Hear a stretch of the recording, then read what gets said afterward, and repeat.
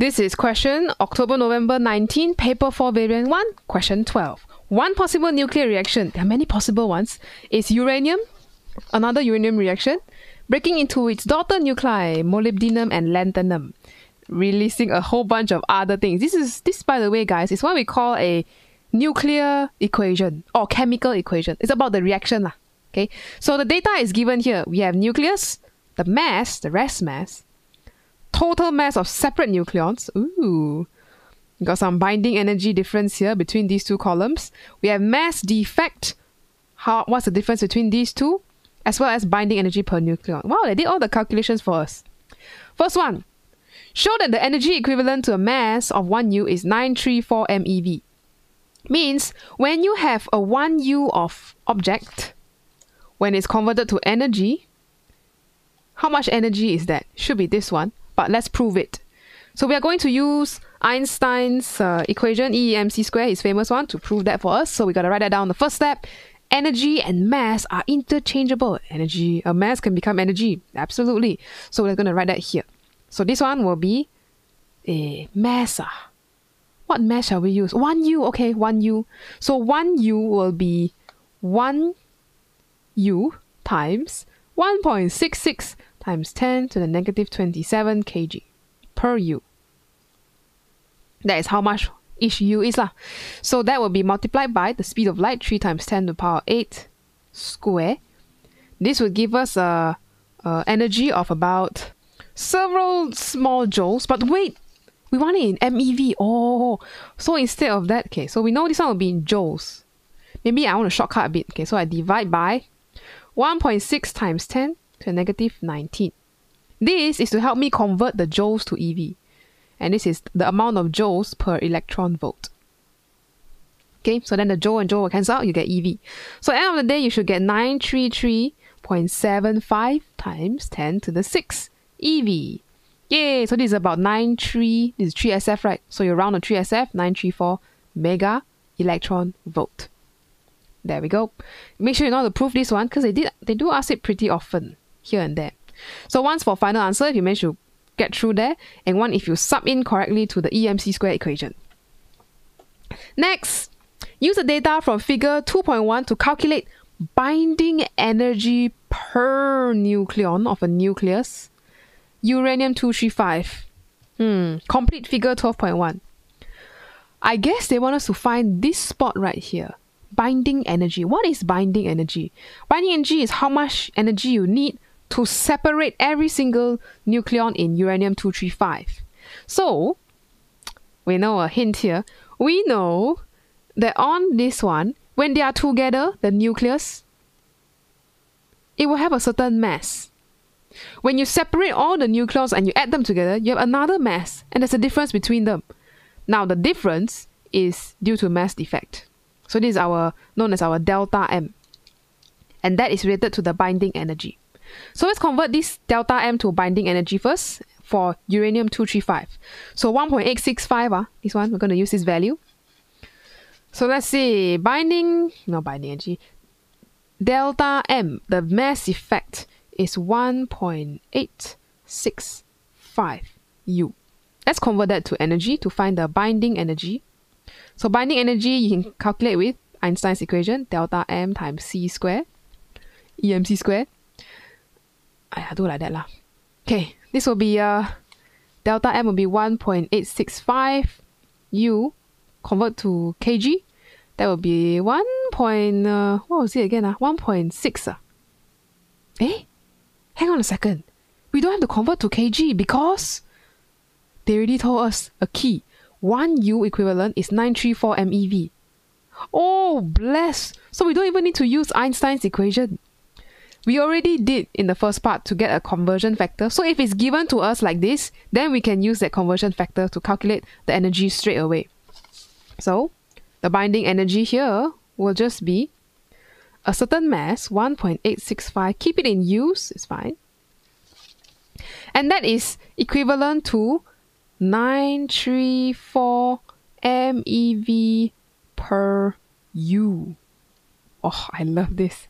It's blessed to have all this already ready. Oh wait, but this is binding energy. You want binding energy per nucleon. So we got to do per nucleon. So we have to divide by the number of nucleons of uranium-235. If you already see 235 here, that means that is the number of nucleons. So we can write here 235. This will give us about 7.412 MeV. If you press calculator, I already pressed it, so I know. All these questions, I need to pre-press calculator. If not, it's going to take super long just staring at me pressing calculators. So we got our binding energy, 7.412. This is the final answer. And 1 mark for you converting mass to energy. So this working right here, that will be C1. Okay, you can do it in separate step or all at once like what I did here. Next, nucleon number of an isotope. Rutherfordium is 267. Hey, Rutherford had an element named after him. State whether the binding energy per nucleon of this isotope will be greater than, equal to, or less than binding energy per nucleon. So we are trying to compare here the binding energy per nucleon.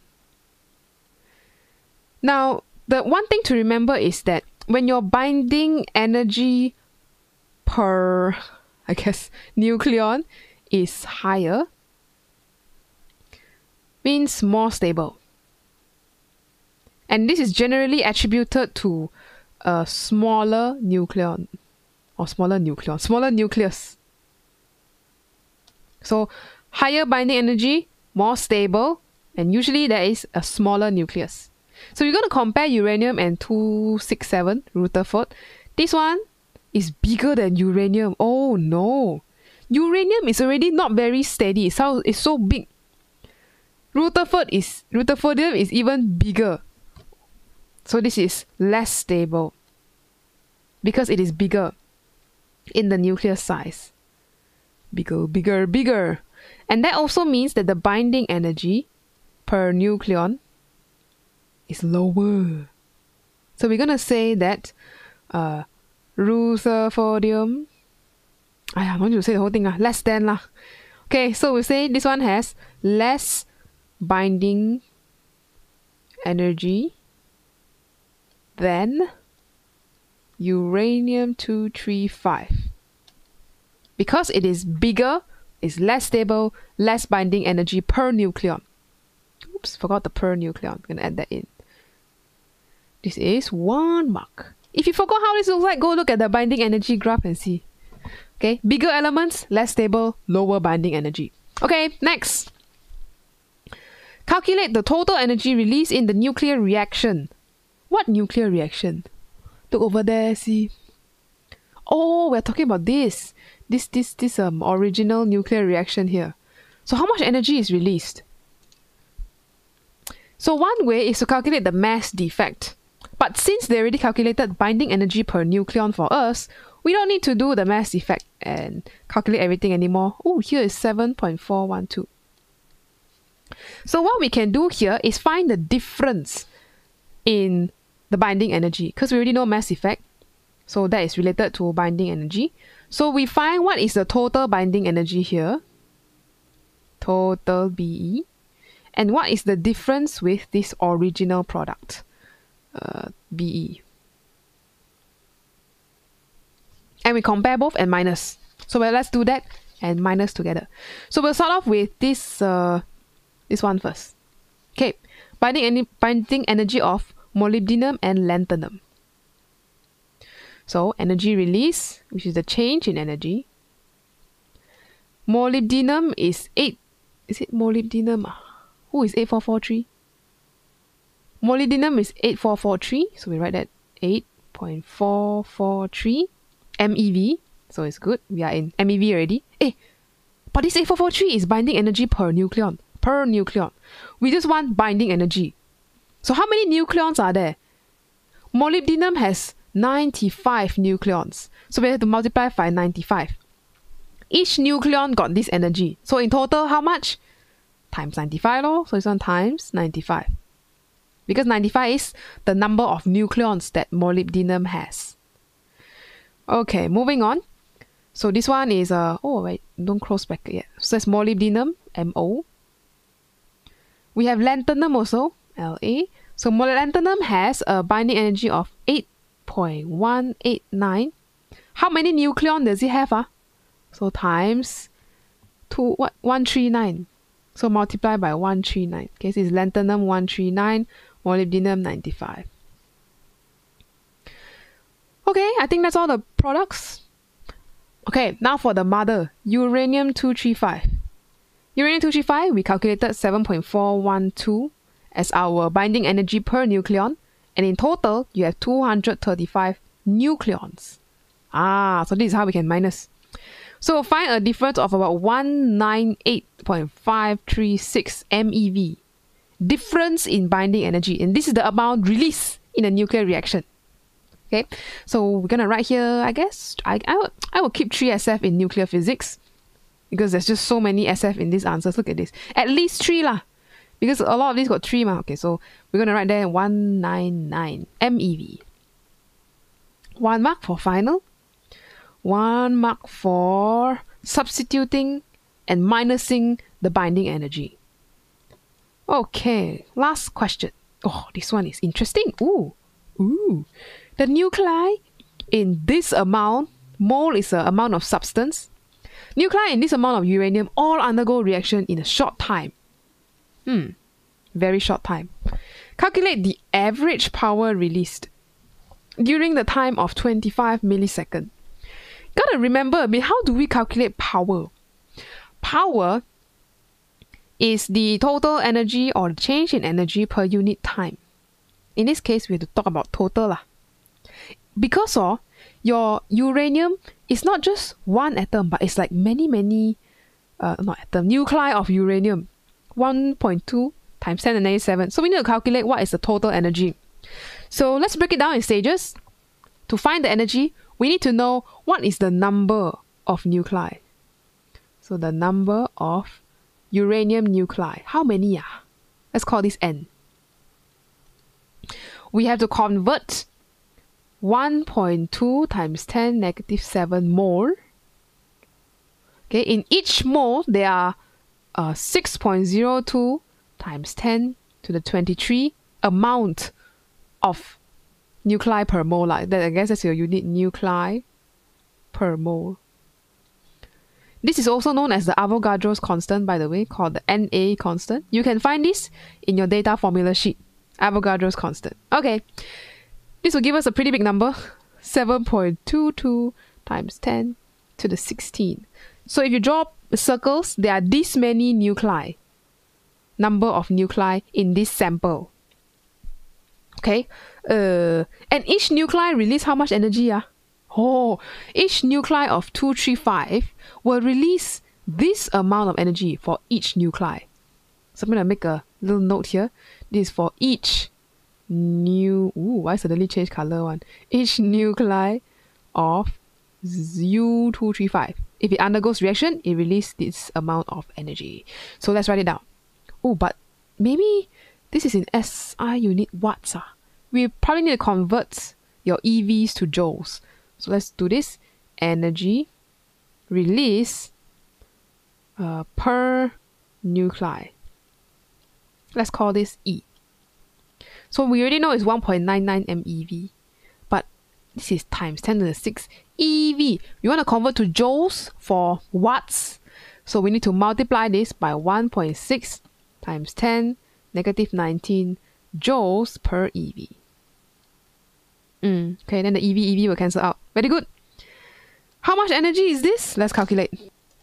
3.184 times 10 negative 11. Now you can do all this in one step if you're able to. I'm just writing it out so we can see the steps of calculation. Now finally we got number of nuclei, we got energy per nuclei. That is our values here and here. We are ready to calculate the average power. So power will be number of nuclei, each of them release a certain energy divided by time. So that would be 7.22 times 10 to the 16 nuclei, each of them releasing this amount of power in joules. 184 times 10 negative 11. By the way, this is in joules. Divide by what's the time interval? 25 milliseconds. So 25 times 10 negative 3. Now this will give us a power of 9.2 times 10 to the 7 watts. So we can write here 9.2 times 10 to the 7. Wow! Final mark. Okay. A1 is your final answer. Then the C1 will come from you knowing to substitute things correctly, and you get a energy of 3.184 times 10 negative 11. Say, Miss, if I didn't show this answer, yeah, then this one also can lah. This calculation, you show that in your working. And the firstly is the number of nuclei. That was another C1 mark. If you show your working for that, or sub all into one gigantic equation. So to you, maybe this may not seem like a very large wattage power rating. Yeah, just times 10 to the 7. But hey, dude, this is actually a super large power, you know. For reference, your oven that you use to bake stuff is about 1000 watts. Very hot, but only 1000 watts. Okay. Then the aeroplane, a Boeing passenger plane flying through the sky at constant altitude, pretty much like full cruising speed lah. This plane will have a power of about 7 times 10 to the power of 6 watts. And here, you have a tiny amount of uranium-235. Let's say this person is sprinkling a few grains of uranium-235, and this is 9 times 10 to the power of 7 watts energy released in this amount of reaction. And this uranium-235, we calculate lah. How many grams is this mole of uranium-235? Miss Lee and I, we calculated, and this is about 28 grams of 28 micrograms of uranium-235 sprinkled down like this, suddenly release this much of power. Wow! In 25 milliseconds. The power rating is way more than you're baking your oven, way more than the plane cruising at full speed. This is the power of nuclear fission. Just a sprinkle of pure uranium. It's equivalent to a gigantic plane slamming into you. Phew!